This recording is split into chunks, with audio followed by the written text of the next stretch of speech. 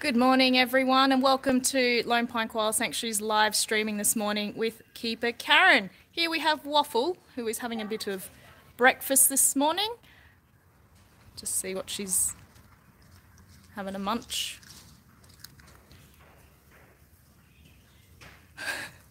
All right, we might actually go and find keeper Karen.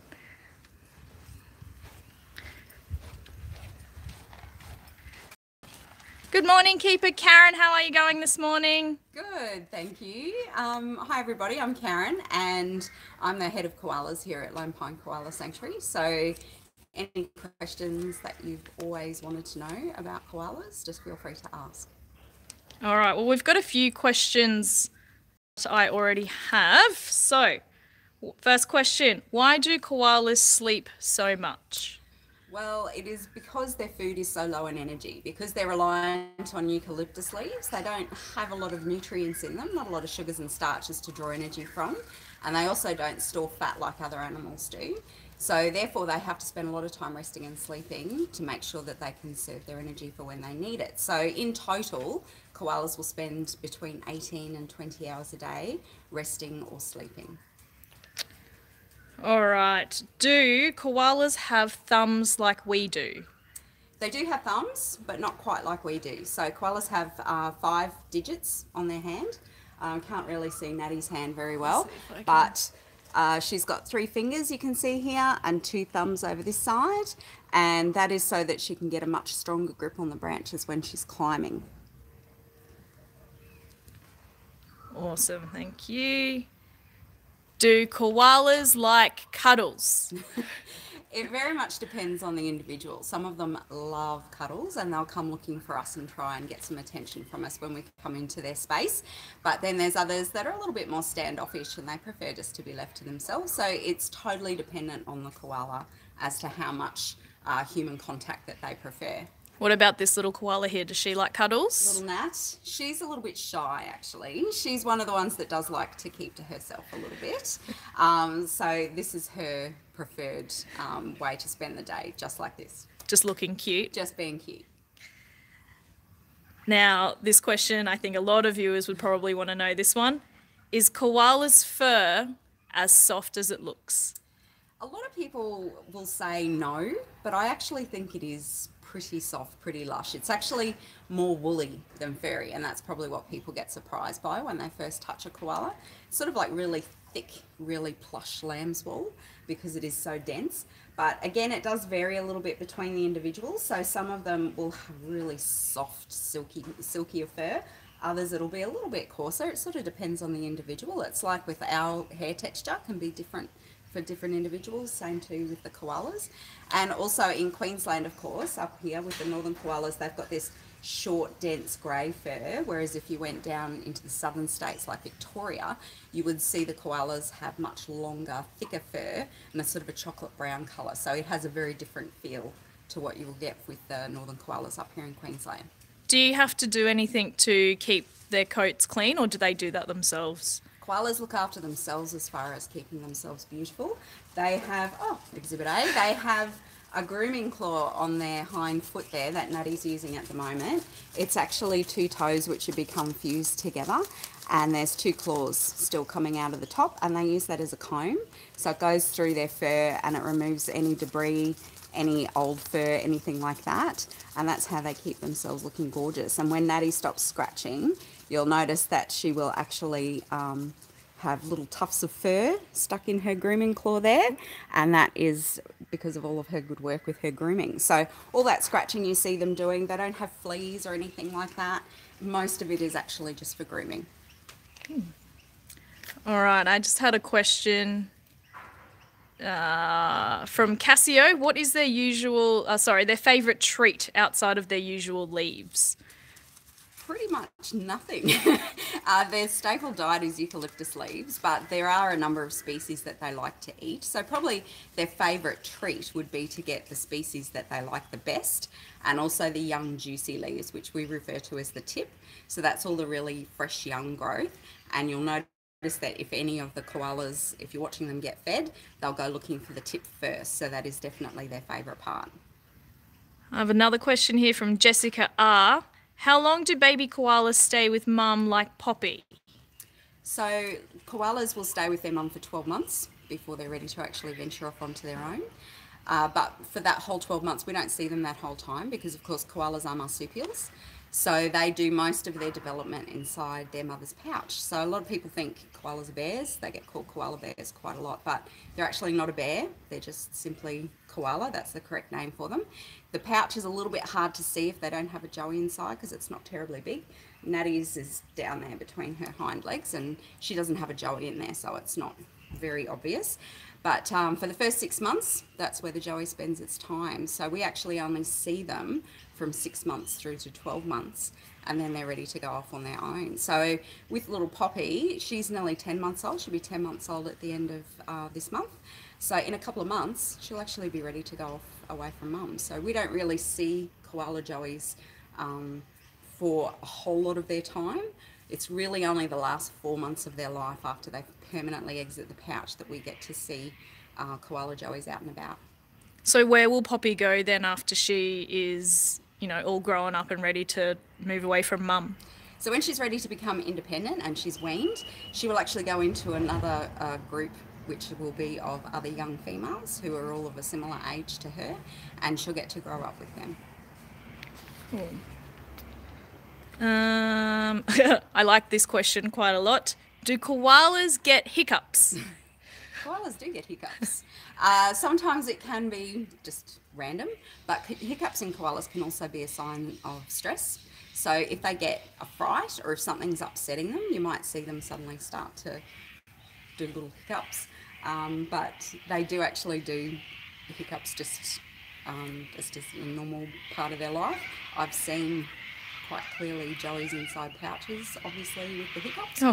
The pouch is bouncing away there. The pouch is hiccuping. So they definitely do. Along the same kind of lines, I had another question that was asking about why do koalas flap their ears? Usually if a koala flicks their ears or flaps their ears, it's some kind of annoyance, so something's bothering them. It can be something like a mozzie or little bugs flying around, or a little piece of leaf just lightly touching their ear and it's tickling their fur, and so they flick it because it's annoying. But it can also be if they're annoyed with another koala. So if another koala's coming over and it's trying to steal their seat, you might see them start to flick their ears and get a little bit annoyed. So yeah, usually that's why they do that. I had a question up on the live chat here. Why haven't koalas evolved to eat anything else? Wouldn't it be dangerous if all of the eucalyptus ran out? Definitely dangerous for eucalyptus to run out, and unfortunately that's the biggest threat that they face in the wild at the moment, is the destruction of their habitat. But when they evolved to eat eucalyptus leaves, that was actually a pretty sensible move because it's quite a toxic food source. There's very few animals that can tolerate it. Koalas became very specialised in it, and it meant that they had a food source with very little to no competition. So when they first decided that that's the way they were going to go, it was actually a smart decision because they didn't have to outcompete other animals for their food. It's only now become a problem when habitat destruction became prevalent. So really, yeah, they won't evolve now, obviously, to eat anything else. They're very specialised towards eating eucalyptus leaf. But as I said, when they first started eating eucalyptus leaf, it was actually pretty smart. So the koalas here at Lone Pine, they've obviously got lots of leaf to be able to munch on? We have plantations where we grow our eucalyptus leaf for our koalas. So we've got one on site right here at the sanctuary. Then we've got another in a couple of different locations in Brisbane, just to add to the variety, because obviously the different types of soil, different areas will be better for different types of eucalyptus, different species, which means that we can add to the variety that we can actually provide for them. So these guys get provided with a much wider variety of eucalyptus than what their wild cousins would have.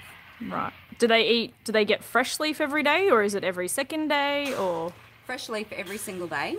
So anyone who's been watching these guys over the webcams and all that kind of thing, you would have seen us feeding them quite regularly.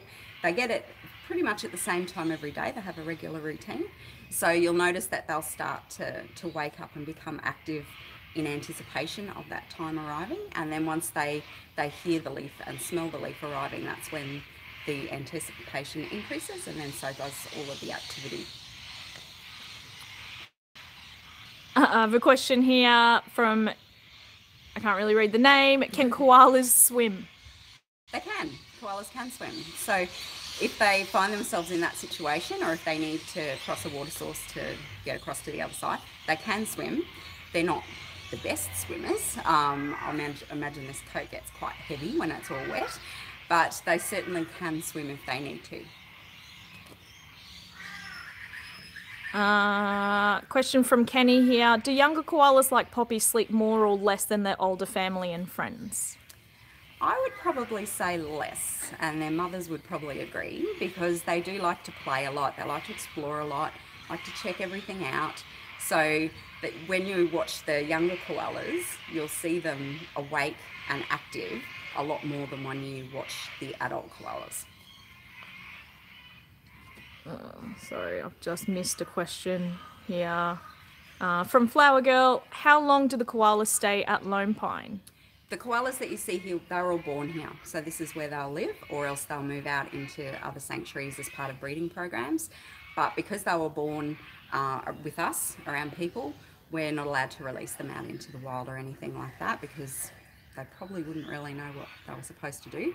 And the other thing is that in the wild, as I said, habitat destruction is very prevalent. So introducing more koalas into dwindling habitat is probably not going to be the most beneficial for the wild koala population.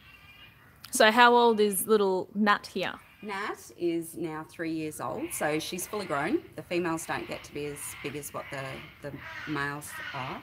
Nat is about 5 kilos, which is pretty average for a koala up here in Queensland, a female koala. They can get between 5 and 6 kilos. The males, though, they can get 8.5 kilos, so obviously a lot bigger than what this young lady is here. So when people do see the females, quite often they think that that must be the young ones or babies or something like that, but there is a definite size difference between the boys and the girls. And then at what age do koalas start to breed?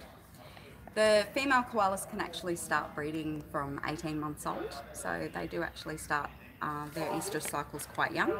The males are capable of reproducing quite young as well, but normally they're not going to be able to outcompete more mature males until they're older. So normally males don't reach their full maturity until they're about 2 or 3, and they might not reach their full size until they're even as old as 4.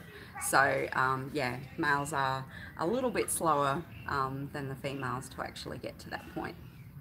And has Nat, has she had any joeys? No, Nat hasn't got any joeys just at the moment. She's only just started her her task towards becoming a mother, so she's just starting that journey.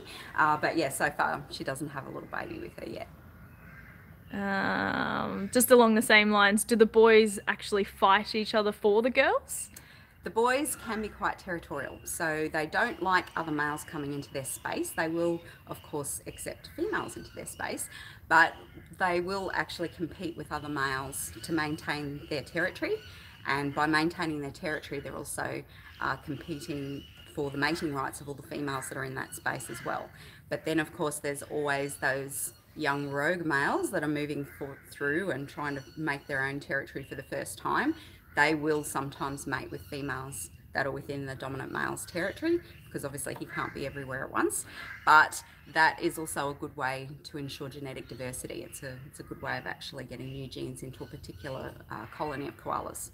Is that when you start hearing the vocalizations, especially of the males? Breeding season is when you hear a lot more vocalizations from the koalas, and they're really loud. So anyone who thinks that they're just these nice, quiet, little fluffy things, this is all they do, they're actually quite dynamic. And yeah, breeding season gets very, very noisy. The males have a very loud bellow, which is what it's called. A lot of people, when they hear it for the first time in the bush, think that there's wild pigs or something like that, so it doesn't sound like the kind of noise that should come from such a little cute animal. But yeah, definitely spring and summer, which is when they mate, that's when you hear a lot more conversations amongst all the koalas. Is that a good way then to try and find koalas in the wild? I've just got a question here from Flower Girl asking how you would find koalas in the wild, but obviously those vocalizations would help out a lot. They would definitely help out a lot.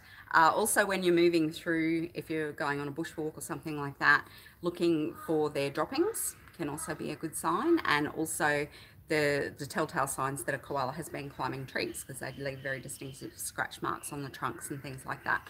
So because during the day is usually when we're out and about and doing things, that's not so much an active time for koalas. Their most active time is kind of dawn and dusk.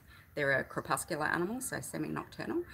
But so we're looking more for signs of them rather than actual visual cues and all that kind of thing that you might see when they're actually in their wide awake time.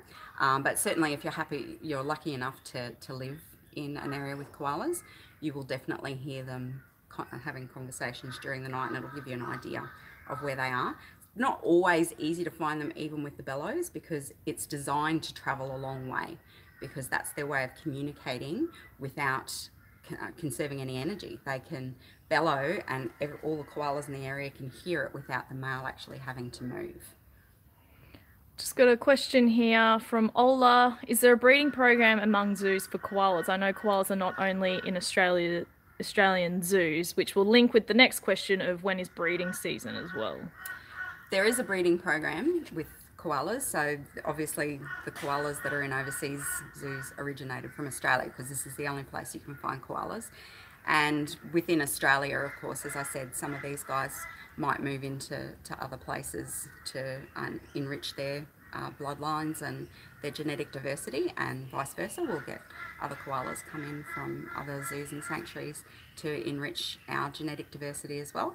And spring and summer is the time that koalas will be breeding. So we're coming towards the very end of breeding season now, and then we'll start to see joeys emerging from the pouch in another few months. So those koalas that are in the wild, what are their predators in Australia? Koalas don't have a lot of natural predators, because living in the trees, there's not a lot of things that can actually come and get them. When they come down onto the ground to move to a new tree, that's when they're most vulnerable. So that's when they encounter things like dogs. They can encounter in the trees things like large raptors, like birds of prey. They can also have carpet pythons, like large pythons can take koalas, absolutely. And even large lizards like goannas, because they can actually climb trees and things as well.